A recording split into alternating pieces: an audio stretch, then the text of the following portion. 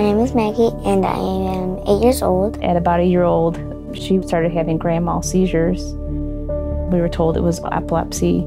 She would have, on average, 2 grand mal seizures a week. 90% of her sleep time, she was in a seizure. I would wake up a lot during the night. I didn't know when it was coming or not. Some would last 20 seconds, some would last 5 minutes. It's not if it'll happen, it was, well, when is it going to happen? She had one time it was 5 minutes long. I had her right in my arms and she started turning blue. That was really, really the hard one. One day, our good friend Brian, I must have had a very defeated look on my face or something in line. So I asked her, I said, you know, hey Kim, what's going on?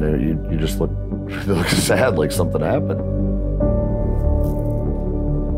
You know, Maggie had a bad seizure. Seizing, do you know what I do for a living? And she said, no. I said, well, I happen to work in the field of neuroscience. And if you get a copy of the EEG, I'd be happy to share it with one of my great friends. And if there's anything that we can do, we'll try to help.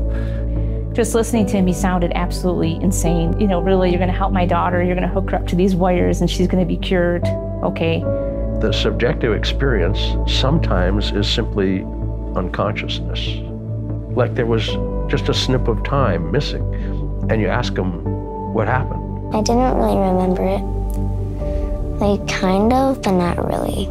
The kind of epilepsy she has, which is a very unique kind. If you fall asleep, your brain has a seizure, your body is still. You don't look like you're convulsing, but your brain is having a seizure.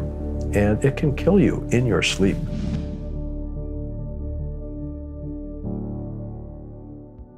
What am I going to do for this young person that they haven't already gotten? Neurofeedback is a way of doing some operant training to the brain.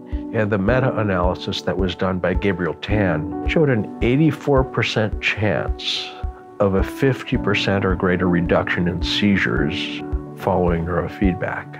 And the doctor said, you know, I'm a specialist in this area. I've never heard of this.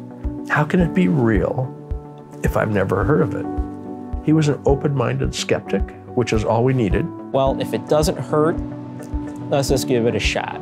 So we started this treatment. They provided the entire session's treatment out of the goodness of their hearts. Eventually what we started doing was shaping and conditioning the brain. We went up to Linda, driving through the snowstorm.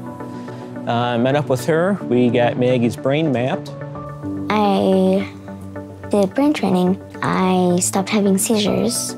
It's a behavioral training. It gives the body and the brain a message by the feedback. Do this, don't do that. You're just gonna do all the cool talents that you do to make that ball levitate. No hands, you can't use any hands though. It was fun, really fun. So the family went up, spent a weekend with Linda.